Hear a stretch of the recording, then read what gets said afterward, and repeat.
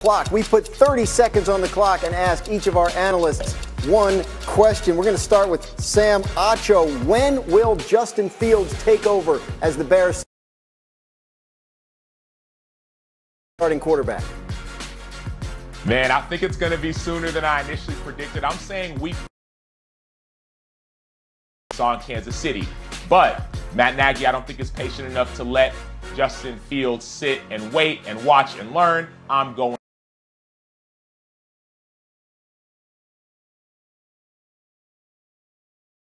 week 4 for Justin Fields. Acho predicting excitement in week 4 in Chicago. Jeff Darlington, we have a theme today.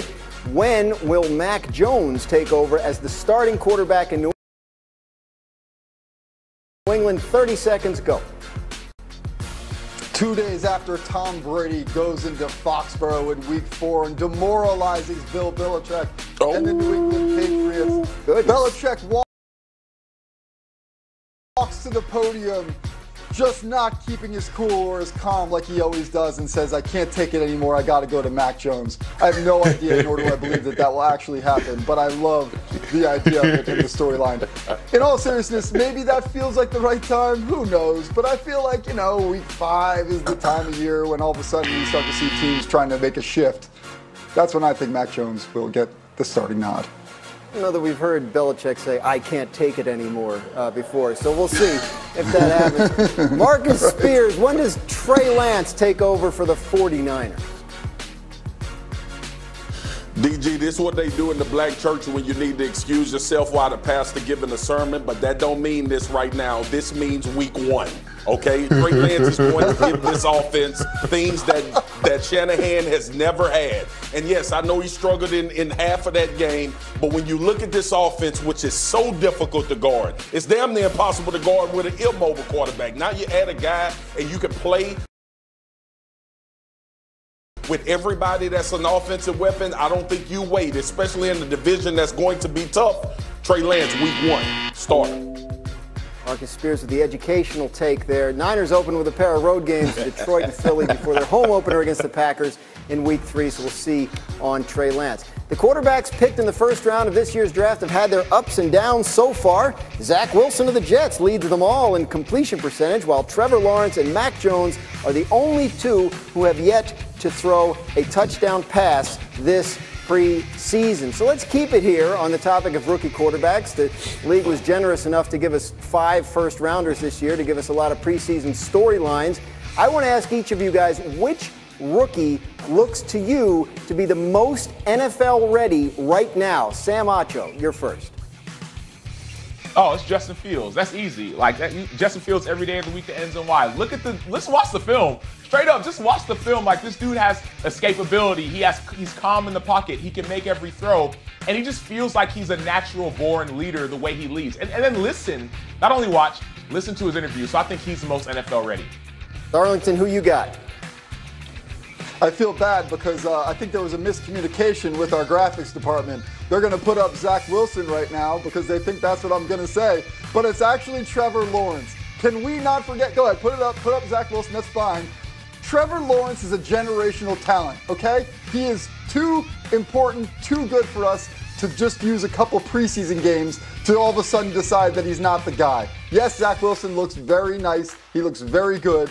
But I am not going to stop believing that Trevor Lawrence is the best quarterback that we've seen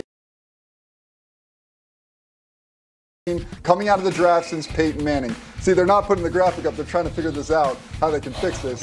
It's not Zach Wilson, it's Trevor Lawrence. Jeff making enemies in the graphics department. Marcus Spears, who's your answer? Which rookie's most ready for the NFL right now? Zach Wilson. I don't know what the hell these other two dudes been watching. Listen, we are basing off of what they've done in the preseason. We ain't talking about college. We know Trevor Lawrence is making us change our damn mind. But when I see this kid play, when I see this offense coupled with Mike LaFleur and what position he's putting them in,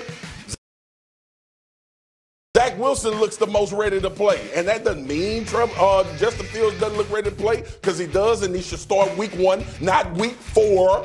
Sam Acho, and we know Trevor Lawrence has the talent and the ability to play at an elite level. But the bottom line is what we know now about what we've seen these guys do in the NFL, Zach Wilson looks the most ready. Oh, He looks great. preseason. Swagoo, Fields looks preseason. great. They all look great. I mean, I like them all. I don't know. Again, we're still waiting on damn Jeff's preseason, pick. Jeff Dalton. I want to throw in Mac Jones because I think he looks NFL ready too. I'm not saying he's going to get the start. I think Cam Newton in front of him, but what we've seen from That's Mac a good Jones, one. a lot of confidence. You know, the timing has been good. None of these guys look like the situation is too big for them, and that includes Mac Jones, who was the fifth one of the five taken. So a lot of excitement with these young guys in the NFL, and the graphics department has a message for Jeff Darling. Yeah, Oh, Jeff. There you go. What's we up? don't hate What's you, up? Jeff. Yeah. So, graphics department They had going high they had road. enough time to write that, but not put the graphic. That's saying something, Jeff. That's saying something, Jeff. Because they could mess it up for you if they wanted to. They have that power. Hey, that's for power. sure. That's power. It's time now for Swagoo Says. We used to all wonder about them guys. What does Swagoo say? G, you know what I say? I say Daniel Jones is a gangster. He lying, G. Look at me today, G. I'm already a beast.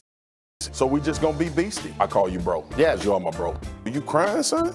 This is not exactly how I meant for this to go. Take that and smoke it.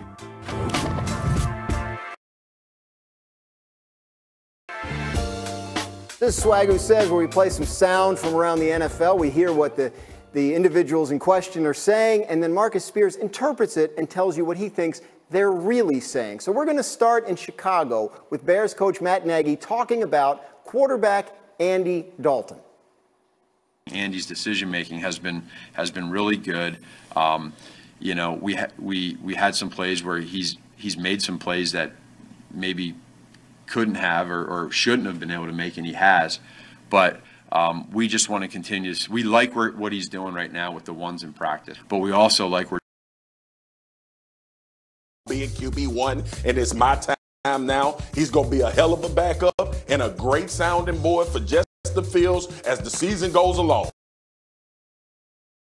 That's what Matt Nagy needed to say. That's what he meant to say. And eventually, we going to see him say it, D. All right, next in Foxborough, Bill Belichick asked what it will take for someone to overtake Cam Newton as the starting quarterback. We all have to reestablish every year our level of performance and our competency, and you know, the guys who have been there, somebody has to show that they're better than them, or that player has to be unavailable. All right, and that's the way it is at every position. It's not unique to any position. That's the way it is across the board. Marcus, what's Bill saying there?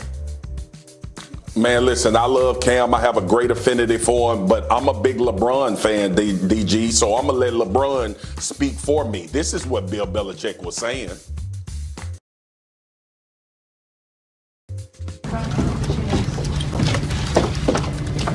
Be better tomorrow.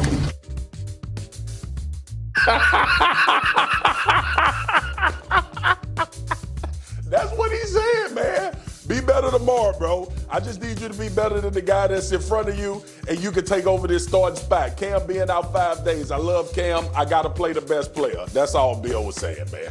And finally today on Swagoo and LeBron Says, Aaron Rodgers was asked, remember he hosted Jeopardy for a couple weeks this offseason? They asked him, would he have accepted the job if they'd offered it to him full time? If they offered you the job, would you have taken it? Yeah, I definitely would have. If they would have figured out a way to make it work with my schedule, yeah, for sure. Thoughts? Man, listen, we just press pause. I'm going to host Jeopardy when I retire. They just holding the spot till I'm done playing, man. Whenever that's going to be. I think you're probably right. More money, and you don't have to worry about getting hit That's it for Swag Who Says, with a special appearance this week by LeBron James. Later today on ESPN, we're going to have 2 more Little League World Series elimination games from Williamsport, Pennsylvania. It all starts at 3 Eastern, noon Pacific. Both games also streaming live on the ESPN app. One app, one tap. Coming up.